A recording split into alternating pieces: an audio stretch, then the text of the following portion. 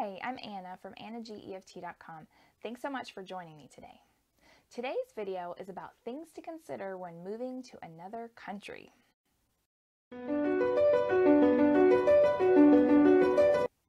Over 6 million Americans call another country home, and they do so for various reasons like work, better medical care, more affordable living, better climate, and for my personal favorite, which is love. Whatever the reason that you're considering moving to another country, there are a few important things that you need to consider first. Number one is language. Communication is something that we often take for granted. But when you're in a foreign country and you're wanting to express yourself, especially if you're looking for the bathroom, and incidentally, I actually know how to ask where is the bathroom in Spanish, German, wo ist das WC, and Arabic, when toilet. So I like to be prepared, which is good. So what you're going to need to do is get ready to study and practice the language as much as you possibly can before going. And also consider taking additional language lessons once you arrive. Not only will it strengthen your ability to communicate there, but it's also going to be a great way for you to meet new people. And another thing to consider is taxes. Basically, whenever you're living in another country, the IRS expects you to pay U.S. taxes as long as you're a citizen.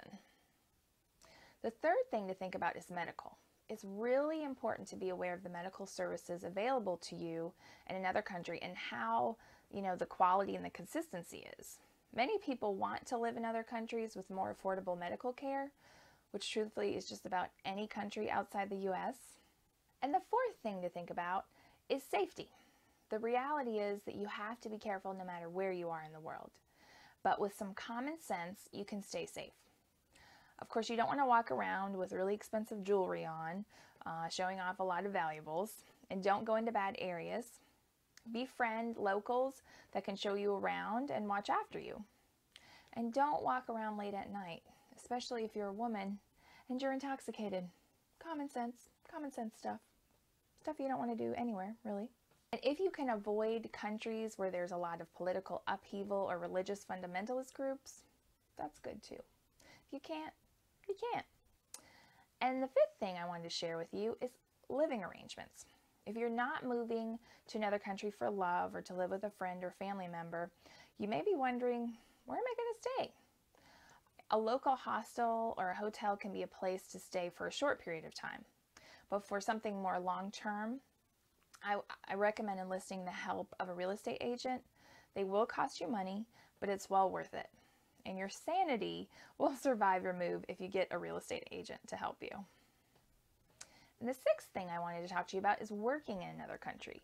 Do your research and go for a low-risk, consistent paycheck, not some big venture that requires any upfront investments of time or money, because you're still getting acclimated to a new environment. Just make connections and be open to opportunities.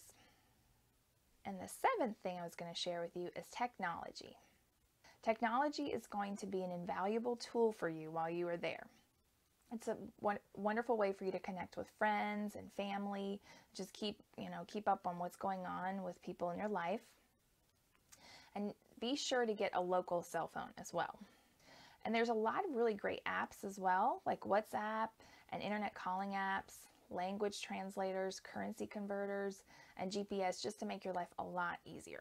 And the eighth thing I wanted to share with you is making new friends. Moving to another country automatically means you're going to be outside your comfort zone, which means you're going to need friends, and a lot of them.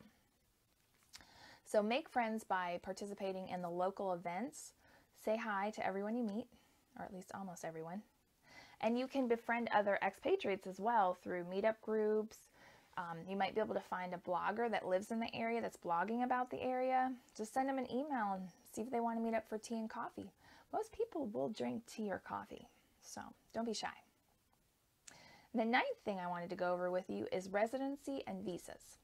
You may not know whether you're going to become a citizen of your new nation or if you're just going to go on an extended visa.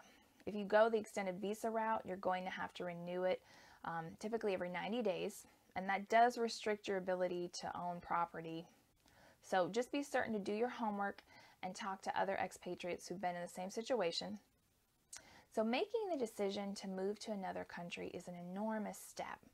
You are a brave soul, remember that.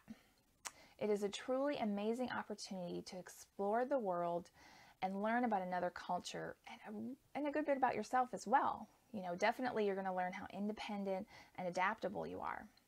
This move is going to have its challenges, I promise you that, but with the right planning, it can be done and it will be worth it. Thank you so much for watching this video. If you like it, give it a thumbs up and be sure to leave a comment. Subscribe to my channel if you haven't, and if you like it a lot, share with your friends. I appreciate that. I'm an EFT practitioner and a stress management expert, and I've made it my mission to help you become less stressed, more energized, and filled with a lot more love. So please come over to my website and sign up for your free tips on simple and fast ways to make your life a lot less stressful and just a lot more fun. And remember to just keep tapping and letting the love in. You're making this world a better place for you and for everyone else. I'll see you next time. Bye. Hi, I'm Anna from AnnaGEFT.com. Thanks so much. Wait a minute.